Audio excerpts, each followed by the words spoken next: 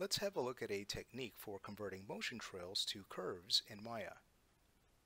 A lot of times when animators are animating a flying creature or perhaps a serpent or even geometry that needs to move along a spline, they'll use a motion trail to help visualize the trajectory.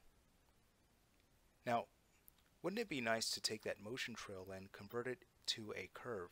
What can we do with that? Well, we could always attach the object to the path as a path animated constraint, and then we can then sculpt the path to kind of smooth the animation out. Or if we wanted to have another object follow the animation, we can constrain that new object to our curve. So these are just a few ideas. So let's say we go ahead and get started. Underneath the animation module, I'm going to take this object that I've animated, which is simply a locator that I am moving along this spiraling path, and I'm just going to go ahead and view its motion trail. So under Visualize, Editable Motion Trail. Lovely. So you can see that the path here needs a little bit of work, but I'm not concerned by that, because eventually after we're done with this script, we'll be able to grab this object, convert it into a curve, and it'll be a one-to-one match with the motion trail. So that'll be awesome. And then at that point we could then rebuild the curve that is output from the script to reshape the animation. Alright, so let's say we go ahead and get started. Now what I'd like to do is go ahead and jump over to panels and change the layout to 2 pane stacked. And then I'll go ahead and take this lower stack and make this the script editor. Sweet. Almost looks like I have the script editor open. You can see that it's grayed out here. So if it is grayed out, that means it's open. So I'll just go ahead and quickly bring that back up by clicking on the script editor button. Lovely. Now once we close this out, watch this. When we go back to panels and we choose panel, now we can go ahead and access the script editor. Lovely. Alright, sweet. I'm also going to right click in the history of the script editor and choose clear history so we can start with a clean slate. Now we are going to be using Python for this. Python is a universal scripting language, and it's used often in studios because it's pretty user friendly. So let's go ahead and get to it. I'd also like to point out that I'm going to be releasing a course soon that basically covers how to connect a rig to follow paths. So if you are interested in that, I will share the course with you once it is ready to go. Alright, fantastic. But let's see, we go ahead and get to it. What I'd now like to do is show you how to create a new Python tab if you'd like. So if you want to, you can right click inside of this Python tab, the existing one, and then choose New Tab. And now we could choose the language we'd like. So yes, this can work whether we're under the Python tab or Mel tab. And then if you'd like to remove this tab, you can right click and choose Delete and then Current tab. But of course we don't want to remove this because we need it for our tool. Alright, let's say we go ahead and get started. So the first thing I'd like to do is import our Maya commands, and I'll hold down Control and scroll forward with the middle mouse button so you can see exactly what I'm typing here. So that's going to be import maya.cmds as MC. That way we could start using Maya commands with Python. Now I'll hit enter on the keyboard to move this down one line. Lovely. What I'd now like to do is create a commented line. This is a great way for adding notes because Maya will not evaluate the commented line.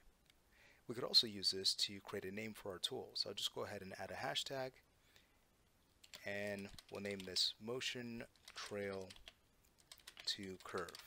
And again, I can type in whatever here. Doesn't matter because Maya will not evaluate this line. Alright, lovely. In that course I was mentioning earlier that again can be used to connect a rig to follow a curve, I have a more elaborate breakdown of coding with Python. So for this, I'm just going to kind of jump in from here and explain things along the way. But if you want more of a breakdown, feel free to have a look at that course. Alright, sweet. So getting started, we now want to search for our selected animated object. Alright, so with that being said, I'm going to create a variable for it, which is a short form of the command that we'll use to find our selection. That way we don't have to type in a lengthy code to get to the selected item. We could just simply use its variable. So I'm going to go ahead and name that cell because it makes sense, cell for selection. It can be cheese if you want it to be. Just don't use the name of a command because it won't work.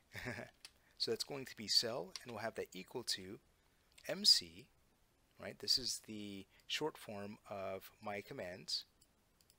So this is what we'll use instead of typing maya.tmds each time. So mc.ls, which lists everything in Maya, and then we'll add an open and close parentheses, which is necessary after the command, just to let Python know that we are ready to run the command. And if we have any arguments that come along with this command, they would be stored inside of the parentheses. For example, if I go ahead and highlight ls and right click and choose quick help, here are all of its arguments. And then I can right click and choose show command documentation to have a more elaborate breakdown of each argument that comes along with the command. And at the top you'll see what the command does. Again, so it's used for listing objects in our scene. So I'll now go ahead and close this out and we'll move forward. Now I'm going to use the argument SL to search for my selection. So I'll have that equal to true, and then I'll separate this flag with a flag that will allow us to search for transform nodes. So that's going to be type equals, and then I'll add two single quotes, and inside I'll specify that I'm searching for a transform node. Why a transform node? Because this object was animated using the transform node. It's that straightforward, right? I'm using the translation to drive this object. So transforms in 3D essentially mean translate, rotate, and scale. Alright, but let's go ahead and move forward. So now we have a variable to find our selected items. And I want to show you just one more thing here before we go ahead and move forward. If I go ahead and type in print cell, watch this. Now when we highlight everything and hit enter on the number pad, that way we can evaluate the script and it will not be cleared out of the script editor. That's why we highlight our command. But you'll notice that when we go ahead and highlight our script here, that we now have a printout of what we have selected, which is the locator. Alright, fantastic. So I just wanted to again show you something else that you might find useful. The print function is great for kind of searching for data that is being created in the code. Alright, but let's go ahead and move forward.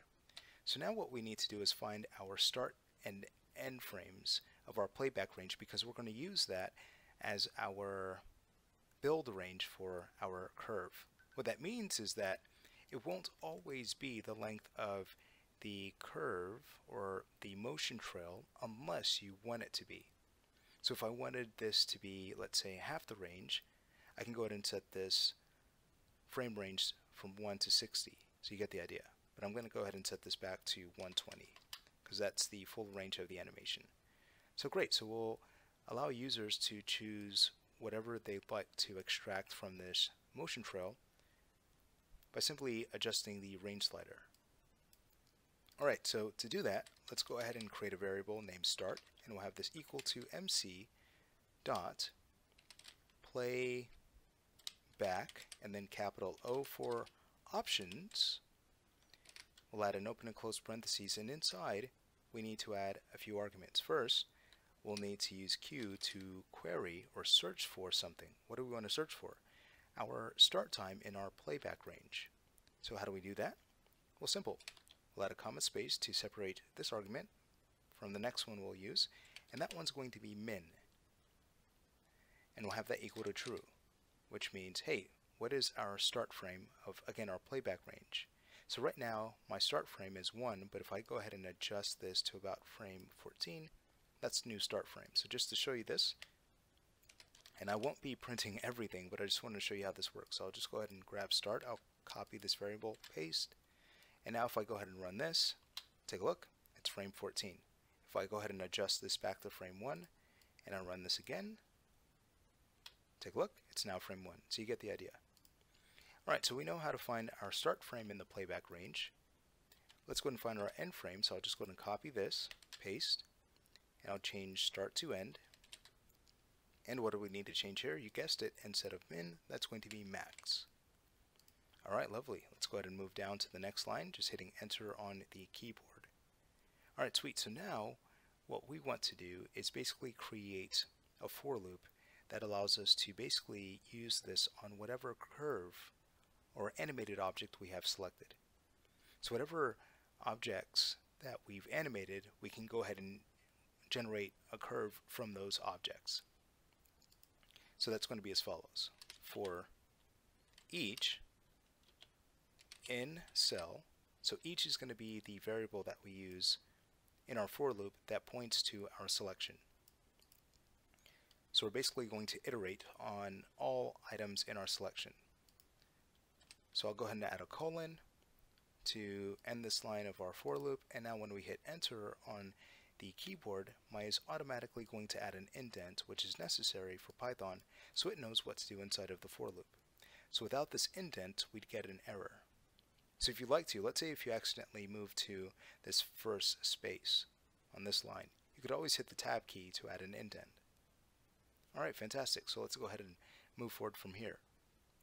Now what we're going to be doing is something pretty clever. We're going to create geometry and use that to create an animated snapshot. So geometry is necessary for the animated snapshot, and the great thing about that is we can then go ahead and basically connect transforms to all of the geometry, and the geometry is going to follow the animated object. So by the end of this, we're basically going to have a curve that is aligned to all of the geometry that will be created from our snapshot. So that's essentially how this is going to work. So let's go ahead and just name this geo, and eventually we're going to get rid of this geometry, and all we'll have left is the animated object and a new curve. So geo, what is this equal to? So that's going to be mc dot polycube. So I'll just go ahead and work with a cube. We'll add an open and close bracket, and inside I'm going to add the number 0, and right after the polycube I'm going to add an open and close parentheses. Remember, we need this when running commands with Python and Maya. Now this bracket 0 basically means that we just want the transform node of this new cube. Alright, fantastic. We don't need the shape node, just the transform node here, because we're going to basically constrain the transform node to our animated object. So watch this. When we go to this next line, we can go ahead and use the point constraint command to connect our cube to the animated object. So again, what this means is that whatever animated object we have selected, it's going to create a cube and connect that cube to the selected animated object. So it's going to be mc.pointConstraint, and then at that point we'll add an open and close parentheses, and inside we'll type each, because that is the variable for our selection within the for loop. We'll add a comma space, and then the last thing we add is the geometry that we're trying to point constrain. Lovely. So if we were to go ahead and run this, you'll notice that if I go ahead and press Ctrl A to highlight the code and hit enter on the number pad, we now have a cube that's connected to our animated object. Have a look at that. It's point constrained. And I could always go to the cube shape just to bring this up to show you. So there it is. It's following the locator. Alright, lovely. Alright, so that's working. I'll go ahead and undo back to basically remove the cube, and we'll go ahead and continue. So what's next? Well, now we're ready to create the animated snapshot. So here's how this is going to work. We now need to tell Maya to select the cube. So that's going to be mc.select, open and close parentheses, and inside we'll type in geo, which is the variable for our cube. Now we'll add a comma space to add an argument here, and that will simply be to replace our selection with this selection. So it's just a safety measure to make sure that Maya is only selecting what we're asking for, which in this case is the cube, which is geo. So R equals true. Yes, we would like to replace our selection with this. Lovely. So now we can hit enter on the keyboard to move this down to the next line, and we're ready to create our animated snapshot. So we're going to create a variable for this too, so we can access this snapshot later. So we'll name this snap underscore node, and we'll have this equal to mc dot snapshot, all lowercase. And now we'll add our open and close parentheses. And within this, let's go ahead and create a name for our snapshot group. So that's going to be n equals, we'll use the name of our selected item. How do we do that? Simple. We simply type in the variable that we're using in our for loop, which is each. So each plus, and now we'll add two single quotes, and within we'll add an underscore snap. So what this is basically saying is, I'd like to name this snapshot group the name of my selection plus, and this is going to essentially be part of the suffix, underscore snap. Lovely, so that'll help us stay organized and search for this object later very easily. So now what we need to do is add a few more arguments to this. Let's go ahead and tell Maya to increment every frame. That way we can match the shape of our motion trail. So that's going to be increment equals 1 for every frame. And again, if you have any questions, just go ahead and highlight the command, right click and choose quick help or command documentation. You could also use the short form, which is I, so that would work too. Now we're next going to tell Maya to use our start and end frames to create the snapshot. So have a look. The start time, which is st, is going to be equal to what? Well, start, right? Because that's the variable we created to find our start time in the playback range. Alright, so now after that I'll add a comma space, and then from there we'll go ahead and assign our end frame by typing in et for end time, and we'll have this equal to end, which is our variable for the end frame. Lovely. Alright, so lastly, we'll tell Maya to do this all according to our animated objects change every frame. So all we have to do is use the flag u for update. So u equals, and then to tell Maya that we'd like to use the animated object over time, let's add two single quotes, and inside we'll type in anim and then capital C for curve. Lovely. Alright, cool. So just to show you what this does, if we were to take our locator, press Ctrl A to highlight everything, we can now hit enter on our number pad to run this, and take a look. We not only have a cube, but we have these transform nodes along our path. I'll go ahead and zoom in so you can see this. So take a look. We have all of these transforms, which are essentially the cubes that we have created. But these are snapshot objects. Exciting stuff. So everything's working so far. That's fantastic. Let's go ahead and move forward. So I'll just go ahead and press the Z key a few times to undo back.